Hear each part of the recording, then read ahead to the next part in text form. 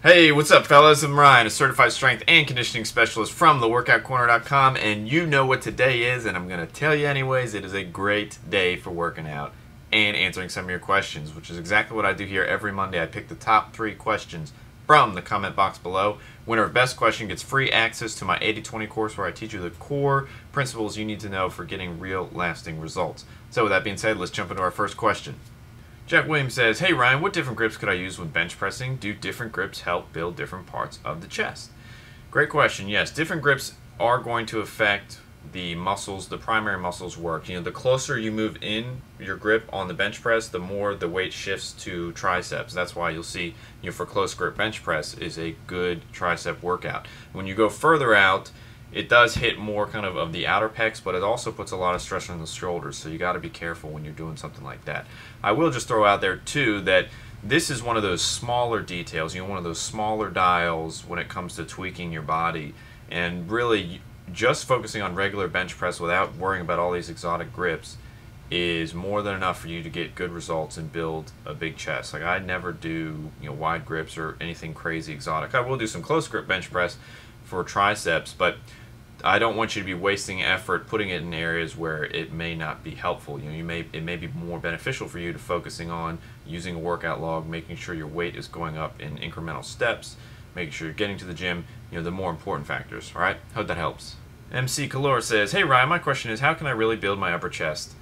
I've been working out for roughly 6 months and my lower chest is getting bigger and defined, but my upper chest is lagging. How can this be fixed? Love the channel. Thanks in advance. Alright, so want to build the upper chest? Main thing to focus on or exercise you can do is incline bench press is a great one. You can also do incline dumbbell press, depending on your shoulders, whichever one's easier for you. And then finally, incline flies. So basically the incline bench is what you're going to be spending some time on if you're looking to add some mass on the upper chest. Alright, hope that helps. Mr. Jeremiah Real says, hey Ryan, I'm recovering from an open heart surgery and just got cleared to work out. I want to be lean and muscular. I'm currently I can lift and build muscle, but my question is, because I can't do cardio for long periods due to my heart, is there a way to get a great cardio session in shorter time, like 15 to 20 minutes? I kind of feel trapped and your help would mean a lot. Either way, your videos are so motivating and I'm already thankful to you. Wow, well hey, first of all, I'm glad you're okay and I hope everything went well with the surgery. I'm assuming it did since you've been cleared to work out, and that is the most important thing. You just had a big surgery, so always be checking with your doctor and obviously take his advice over mine or anybody else that you find on the internet. That being said, you can certainly get in some good cardio sessions in 15 to 20 minutes if your goal is to help your heart or to burn fat.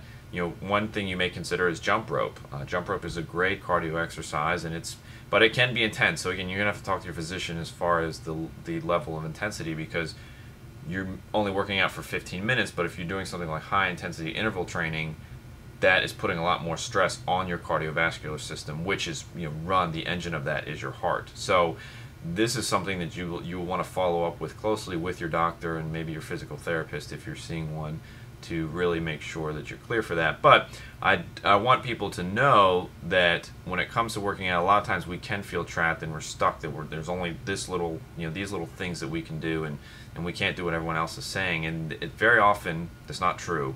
The biggest restraint is very often ourselves and what we limit ourselves to what we're seeing.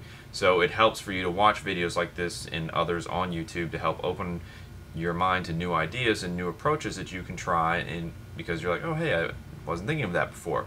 So jump rope would be a great one. If you can do high intensity interval training, that would be another one.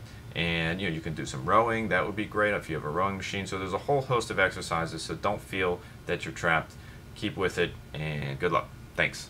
Alright fellas, that'll do it for another episode of Mind Food Monday. Go ahead and put your questions for next week in the comment box below and I'll get to those. Mr. Jeremiah, you, my friend, are the winner this week for the 80-20 course. Go ahead and put a comment in the comment box below so I know you saw this video. I'll get you hooked up with that.